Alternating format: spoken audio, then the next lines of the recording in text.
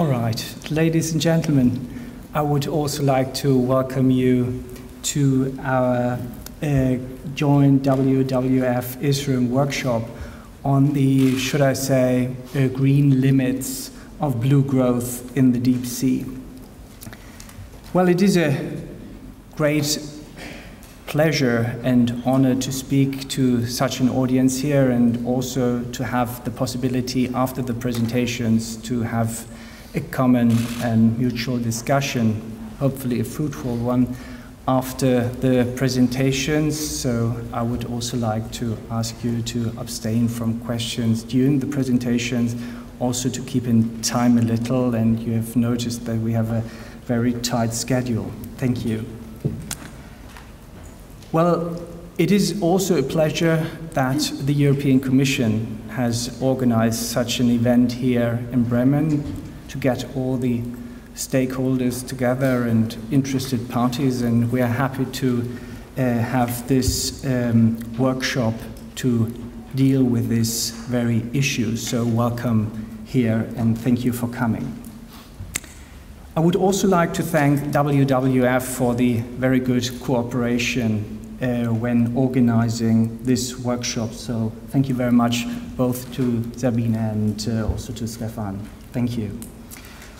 Well, before we start right after my presentation with the more substantive presentations from dear fellow experts, I would also like to introduce you to the legal status of the seabed and subsoil within and beyond national jurisdiction. This introductory part is basically meant for those of you who are not or less familiar with the United Nations Convention on the Law of the Sea, UNCLOS. And UNCLOS is indeed the very basis for all marine activities. The United Nations Convention on the Law of the Sea is the result of 3 UN conferences and was adopted in 1982. After quite a while of negotiations between 1973 and 82, and it took even 12 years more to, for UNCLOS to enter into force. So it is considered as the constitution for the oceans. So basically, it is the starting point for all legal reflections on any marine activity. So when it comes to our very topic here today, one of the focus areas of the European Union and the European Commission with regard to blue growth, as Stefan Luther already told you, is seabed mining and the exploration for and the exploitation of mineral resources, no matter if solid, liquid or gaseous, may be conducted in different maritime zones. So in areas beyond as well as in areas within national jurisdiction. But they fall under different legal regimes. So this is what is my small introductory part is about. This is a little sketch, you could say, of the different maritime zones. And we are going to look into that both from a horizontal as well as a vertical perspective. So when it comes to the horizontal perspective, you could say that the areas within national jurisdiction, you might know, are the territorial sea, the exclusive economic zone, and the continental shelf.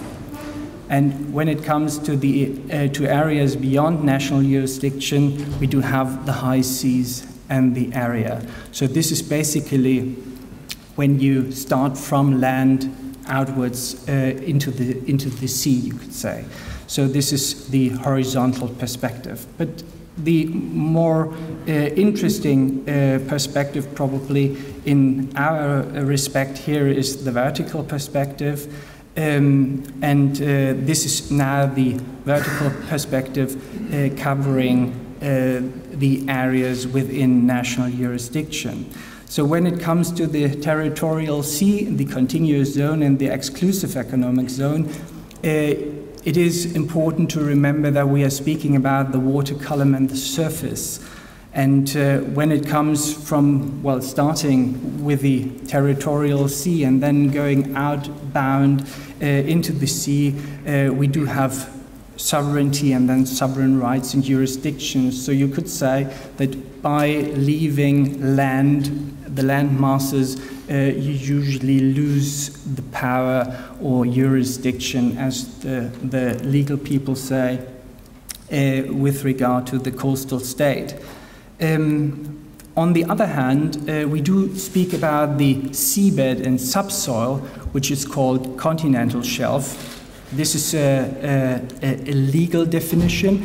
So those of you of a natural science background might excuse here. This might seem to be a little unclear, but the legal definition of the continental shelf is not the same as in natural sciences. So the legal definition of the continental shelf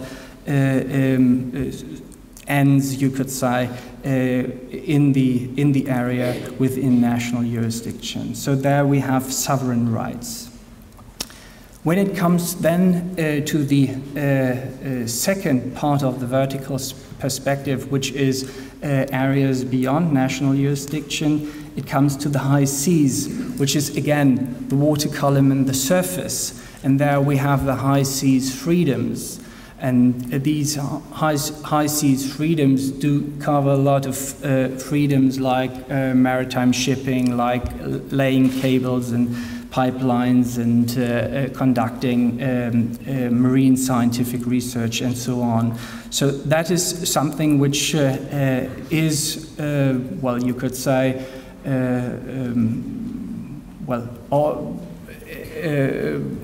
you could say a position of the past. It's about 400 years old. Some of you might think about Hugo Grotius, who was a legal scholar in 1609, presenting these high seas freedoms. But the most important thing is that beneath the high seas we do have the area which is of key interest when it comes to deep seabed mining, and there we speak about the seabed and ocean floor and subsoil thereof, and they fall under the common heritage of mankind.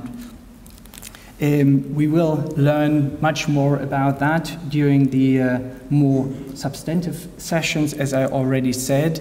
So I would like to give the floor to my dear colleague, Dr. Ximena Hinrichs, who's the head of the legal office of the International Tribunal for the Law of the Sea.